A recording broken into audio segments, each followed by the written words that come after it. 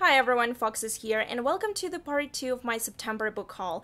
I decided to split this video in two parts because my first part was mostly YA and a bit of adult books, fantasy, and magical realism, and for this part I will just have everything else. It will have manga, graphic novels, and some other stuff, so let's just get started.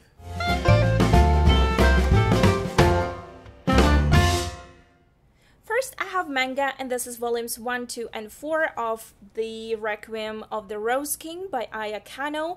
I read volume number 1 in August, I believe, and absolutely loved it. This is a sort of retelling of Henry VI and Richard III by Shakespeare, with some magical realism and fantasy elements to it. I really liked it. I liked it to the point that I decided to purchase all volumes that were available on Indigo. And I cannot wait to read them because it was so much fun. It was just so beautiful and whimsical and a bit weird, which is quite common for manga. But I really liked all the elements to volume number 1, so hopefully other volumes will not disappoint me. Then I have these two books here, which are a bit difficult to classify because these are the collection of episodes, basically scripts for a very famous podcast called the Welcome to Night Vale. And these books are volume number 1, which is called Mostly Void, Partially Stars, and volume number 2, The Great Glowing Coils of the Universe. Both of them are by Joseph Fink and Jeffrey Cranor, who are creators of the podcast. It is a fictional a podcast about a fictional city somewhere in America, and there is a lot of weird and mysterious and also absolutely crazy fantastical stuff which is happening in that city.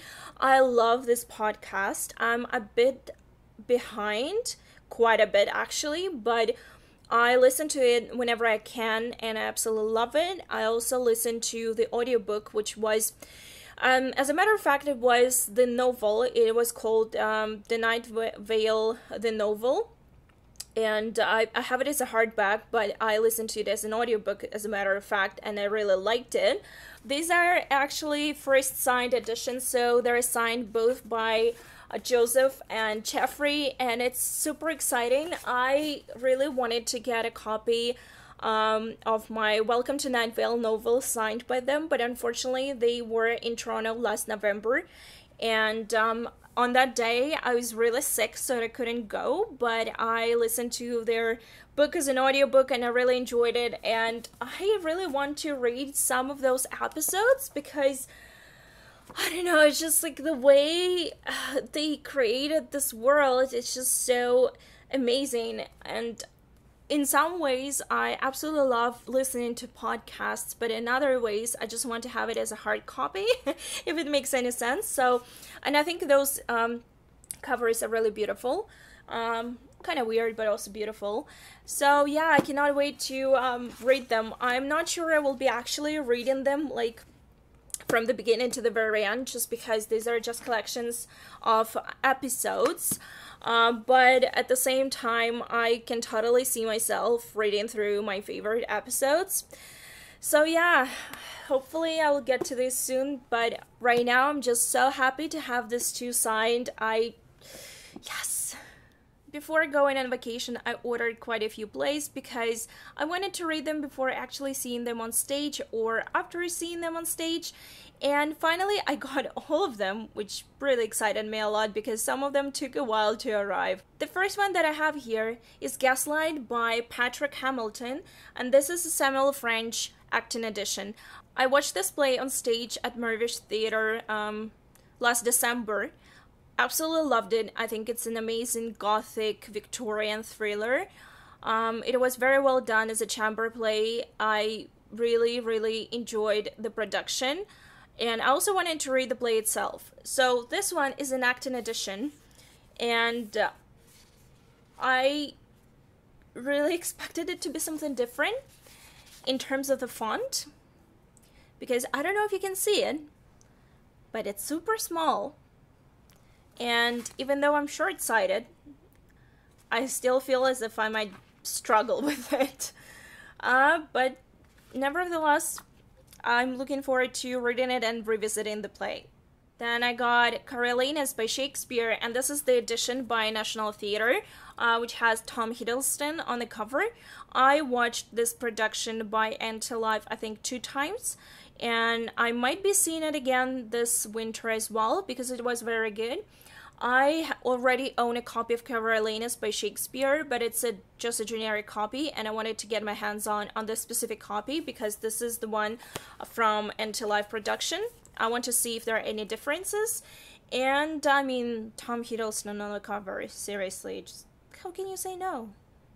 Another play that I've seen already is Skylight by David Hare. I mentioned it more than once. I saw it as Live broadcast 2 years ago. Then I saw it on stage by a local theater in June. And I wanted to make a full video review of this play and compare it to versions, but before doing that, I decided to purchase the play itself to actually see if there is anything in it. I'm not sure whether it's a specific edition for Life because it does have both actors who were in that play on the cover. Obviously, Bill Nye, he was amazing, and but I want to read it, and hopefully once I read it, I will be able to do a full review. I know it's long overdue, and I have not filmed that many theater reviews as I would have hoped to do this year, but hopefully I'll do it sometime soon, because it was a very good play. And even though it is not something that I enjoy reading or seeing on stage multiple times, just because this is a basic drama romantic story, at the same time, the way it was written and the way it was acted was so powerful in some ways that I wanted to revisit it again. Looking forward to it.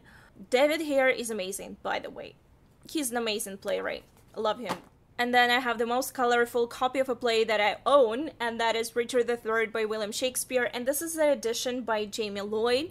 This is the exact script of the production by Jamie Lloyd Productions. I think it's supposed to be screened by Life as well. And it has Martin Freeman in it, and I'm super excited by this fact. I cannot wait to see Martin on stage in an actual play, because I've seen him only in TV shows so far. As you know, I love Shakespeare and I love reading plays, so I hope I'll get to read this one before actually seeing the play, but who knows. And the last play that I have, but definitely not least, is Treasure Island, and it is based on a book, Treasure Island by Stevenson, but it's a very original production by Life, and this is the script of the exact production. I've seen this production about 2 years ago. It was quite interesting in that sense that the main protagonist, Jim, is actually a girl, so there is a bit of gender bender in it, which was brilliant, and it was really funny. Unfortunately, I got to see it only once and they didn't do any reruns of it, so I'm a bit sad about it. I would love to see it again. However, I decided to purchase the copy of this play because, first of all, this is not my favorite book. For whatever reason, I did not like Treasure Island as a kid. I love pirates and I love adventures, but I just didn't like this book ever. I don't know why, but when I watched it on stage, and it was so funny, and the stage itself was so cool that I decided to purchase the script just to see what it has in terms of acting directions and just other stuff. So I'm excited to have it. I don't think I will get to it anytime soon. However, I hope I will get to it early next year. As you know, I was on vacation in Europe for 3 weeks, and what surprises me the most is that I came back with only one book. Usually it does not really happen. Whenever I go somewhere, even if it's the country that I don't really speak the language of, I still manage to find a bookstore and purchase something there, usually in English. But this time I was in Germany, and while being there, I went into one of the paper stores. It wasn't really a bookstore, it was more like a paper stationery store, and I saw an absolutely amazing graphic novel that I just had to get. I know that my German is not that good as it was, if it ever was any good, but I just needed to get it, and you probably know why. This is the book, which is called Der Fuchs und die verlorenen Buchstaben, and I apologize for my German, but it means The Fox and the Lost Letters. So this an amazing graphic novel. I just like flipped through it, and it's so beautiful and whimsical, and it's so fantastical, and it has this little fox that goes on adventures. And I know it's a graphic novel. It's not even a graphic novel. It's like a picture book. But I just had to get it. It's so beautiful. Look at this art. Like every single page is so amazing that I don't even care if I read the text or not. But probably since it's like a kid's book, I'll manage it. But I just look at this. It's so beautiful. I just had to get it. And it has the most amazing fox on it. So yeah, I just had to get it. And I was so nervous that this book gets damaged in my suitcase, but thankfully it did not. So yeah, I'm so happy. I'm such a kid sometimes, honestly. I am. Another thing that I got in Germany is this collection of stickers, which has pirates on them. And I have no excuses, because I purchased this thing in like a kid's store. And but stickers with pirates. And like, just look at those. I haven't even opened this thing yet, but yeah, it says ages 4 to 8. That's basically me. Another thing that I got in Germany, and that's one of those things that I have very little self-control when it comes to, and that is stationery, especially journals. And this is a very, I haven't even like taken off plastic cover yet, and this is Milky Way smooth bonded leather screen print whatever sketch on dots. Like it's a journal, and it's just dots on paper. It's a dot grid. It's not lined or anything like this. I usually don't buy dots dotted paper just because I have nothing to use it for. It's a bit difficult to use for writing, and I'm not much of an artist myself. However, I saw this one. I just got so much in love with it that I needed to get it. And gosh, I just, yes. Let me just take this on off and show you how it looks like inside. So, oh my god, just look at this. It's so beautiful. And this is how it looks inside. It's just dotted paper. I hope you can see. And it's really heavy, but the pages are so, like, everything is so beautiful and so smooth and nice to the touch. Like, not exactly smooth, but it's like almost like velvety to the touch. Oh my god, I just love it. So yeah, it was super expensive though, like super expensive, but I love it.